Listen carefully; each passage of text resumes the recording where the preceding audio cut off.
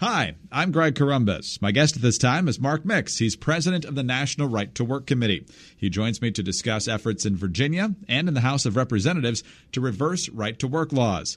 So, how serious are the threats, and what would actually be the impact, either in Virginia or nationwide, if workers were compelled to join labor unions instead of having the option to join or not join? And Mark, thanks so much for being with us. My pleasure, Greg. Good to be with you. Thank you so much. Well, let's start in Washington. The House this week passed what's called the Protecting the Right to Organize Act, also known as the PRO Act. Here are a couple of members debating the issue, one from each side, of course. First is Democrat Mark Pocan from Wisconsin. The problem is there have been decades-long coordinated attacks on workers' right to join or form a union. It's time to make it easier for workers to have a voice in their workplace, and we've got some work to do. There are laws that make it harder to organize, and employees involved in organizing face barriers, including a 1 in 5 chance of getting fired. And then there's Republican Mark Walker of North Carolina. By repealing right-to-work laws, this legislation fails to protect workers from being forced into paying hefty union dues. With unemployment hitting record lows and wages hitting record highs, our workers should be able to keep their paychecks, not hand them over to corrupt union bosses.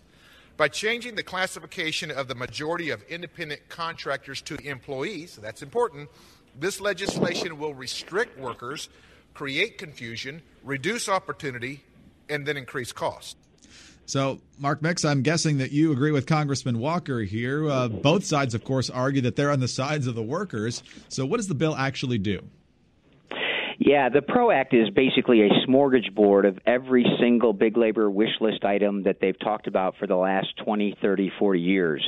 It has everything in the kitchen sink. It has, primarily of interest to us, is it would repeal all 27 right-to-work laws. Those right-to-work laws that are in place in 27 states simply protect a worker's right to participate in a union, but also protects them from not participating if they choose to do so. Right-to-work laws are very basic. They say you can't be compelled to pay dues or fees to get or keep a job. It's interesting that union officials talk about right to work, the idea of giving workers a choice, as somehow being damaging to workers' rights. I don't understand that, but apparently I'm not as smart as most of those people that debate this issue. The fact is, the bill also includes card check legislation, which basically eviscerates the secret ballot election in many instances. It has a prohibition against striker replacements when union officials call their workers out on strike for simply economic reasons, meaning that once a strike is called, an employer would have to shut down their business and cave in to demands. Otherwise, they wouldn't be able to operate and produce anything. So these are issues that have been debated in Congress literally over the last couple of decades. I've been at this for 30 years, and none of this is new. It's all the same stuff, and it's designed to give union officials more power over workers. That's what it's about. And this notion that workers are fired for trying to join and participate in unions is really nonsense. That's a study that's been disproven, and it's just funny to hear the rhetoric on the floor over and over and over again, even though it's just not true. The laws in the country protect workers' right to organize. It protects their rights to participate in unions. It actually punishes employers who do those things that would stop that. And that's ensconced in federal law, and it's ensconced in state laws that have right to work. So it's a smorgasbord. It's all there, and it got voted on yesterday, and it passed. And that's something to be concerned about. Passed, I believe, 224 to 193, mostly along party lines, but not entirely. There were a handful on either side across the aisle. It's expected to go nowhere in the Republican-controlled Senate. But just to follow up on what you said there are plenty of laws in place to protect the right to organize for workers who want to. So when Congressman Pocan says that workers who want to organize have their hands tied in those states, or that a fifth of the workers that try to organize end up getting fired because of it, you're saying that's not true? That's right. Section 8A3 of the National Labor Relations Act lays down specific prohibition against employer activities that would limit a worker's right to join or participate or organize in a union. I mean, the National Labor Relations Act that was passed in 1935 is allegedly supposed to protect workers. It has been enforced as a tool of big business and a tool of big labor to force workers into collectives and kind of dictate terms and conditions of employment. But the fact is there are prohibitions and protections for workers that want to organize and want to participate in unions. And there may be violations of that. Employers may do that. And we've sued employers who have violated workers' rights. And we've sued unions. Obviously, we've sued unions that have violated workers' rights. But there is protections not only in the federal law, but in the state law. For example, in Virginia, where they're trying to repeal the law there.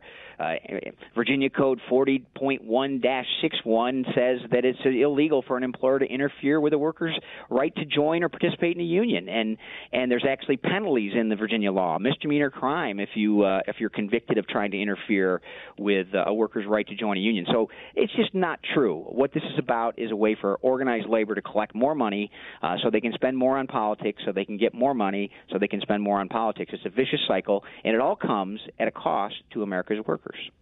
We're talking with Mark Mix, president of the National Right to Work Committee. And, Mark, I also want to follow up on something that Congressman Walker talked about. And I think he's referring to some of the problems we've seen out in California where everyone's got to be an employee and you can't be an independent contractor. How would that be affected under this legislation? And talk about the impact that has on people who consider themselves freelancers or otherwise.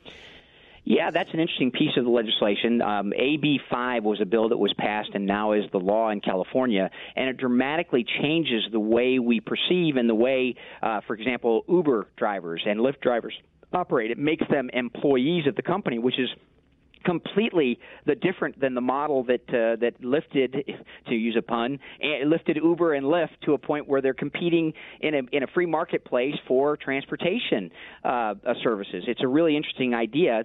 I think the genesis of the regulation of that industry is certainly something that organized labor is said we've got to stop this because it's getting out of hand. Most taxi systems are unionized, and I think it was the city of Seattle that passed an ordinance that said basically you had to be a Teamster member in order to drive a Uber or a Lyft car in their city. That got struck down.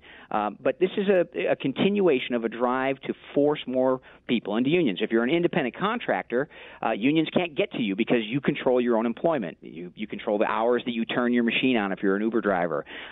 Obviously, Uber, the Uber company, and Lyft, they are algorithm companies. They sell an algorithm that helps provide transportation services, and the drivers can choose when they want to be in service and when they're not. But the unions don't like that.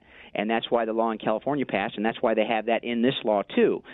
It goes further. It talks about the franchisor-franchisee relationship where you have a local McDonald's owned by a local business person, and what the unions want is they want to be able to sue and bring the big McDonald's corporation into a violation that would occur at the local level when the big McDonald's corporation has no control over the workers at this local plant. But they want to make them employees, called joint employer status, so they can sue McDonald's corporation and get them to buckle and get them to agree to unionize employees at the local franchisee. So there's a lot going on in this. It's the rhetoric is 30-second intervals of it, but when you really look at the impact on workers' rights when it comes to right to work and kind of small business rights and employees' rights when it comes to the joint employer, there's a lot in this bill.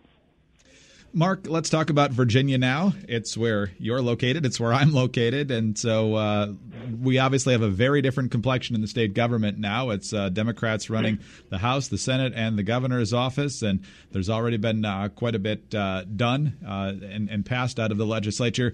This one seems to be a little bit more contentious. We don't know exactly how it's going to turn out, and we'll get to the prognostication a little bit later. But what exactly does the Virginia legislation do? Does it look similar to what the U.S. House wants to do, or is it significantly different? Indeed, it does. There's a bill in the House, House Bill 153, introduced and patroned by Democratic Socialist Lee Carter from Manassas Park, which would basically just completely repeal the right-to-work law in Virginia, wipe it off the books, and say, you can be forced to pay dues or fees to a private organization, i.e. a labor union, to work in Virginia, and if you don't pay them, you will lose your job or you can't get a job. That's what the effect of the Lee Carter bill is. On the Senate side, there's a bill, SB 426, that's been sponsored by Dick Saslaw, who is the Senate Majority Leader now. They have a one-vote majority in the Senate, and Dick Saslaw is the Majority Leader, and he's the sponsor of a bill that he says is not the repeal of the right-to-work law. He goes in and says, well, we're only going to make you pay up to a certain amount or a certain percentage of union dues or fees to keep your job. If you don't pay that certain percentage, then you lose your job. That, in effect, is a repeal of the right to work law as well. But Dick Sassow is a little more sophisticated than the Democratic Socialist from Manassas.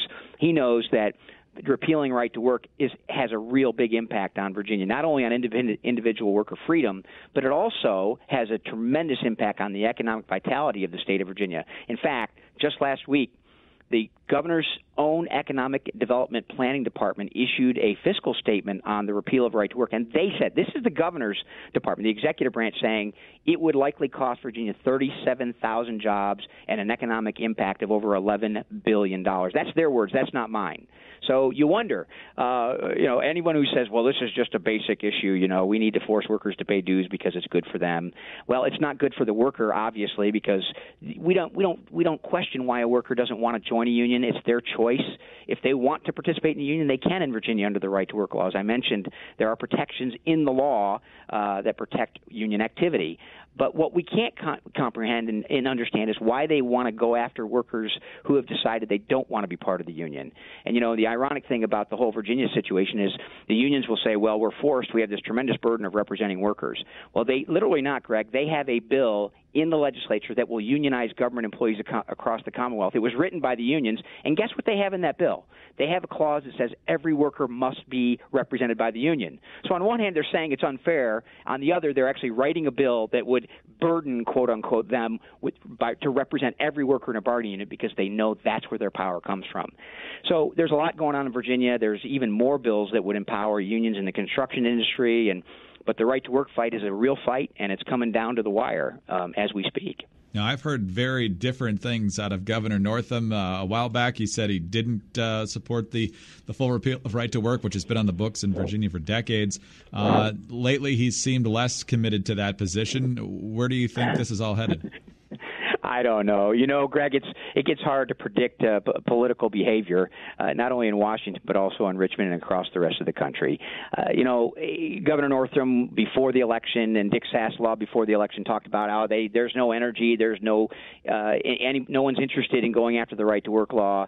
But politicians talk different before the election than they do after the election. And Governor Northam, I'm not sure where he stands. What we do know is that Virginians are contacting him right now by the tens and hundreds and thousands, telling him to keep Virginia's right to work law and protect Virginia's right to work law. Hopefully, the bill won't get to his desk. Hopefully, we can stop it in the Senate or we can stop it in the House. That fight is not over. In fact, next Tuesday is the so-called crossover deadline when legislation that was introduced in one House must make it over to the other house, otherwise it dies. So this Sunday there'll be a hearing on the right to work bill in the Senate Commerce and Labor Committee at 2 o'clock on Sunday.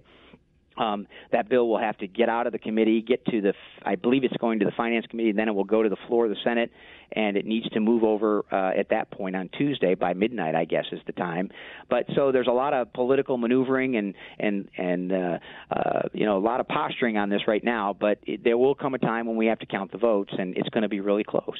We'll be watching it. Virginia obviously getting a lot of attention over the gun debate and several other issues, but this is another one very much at the top of many people's agenda. Mark, thank you very much for your time today. We truly appreciate it. My pleasure, Greg. Thanks for your interest in this issue. Absolutely. Mark Mix is president of the National Right to Work Committee. I'm Greg Columbus reporting for Radio America.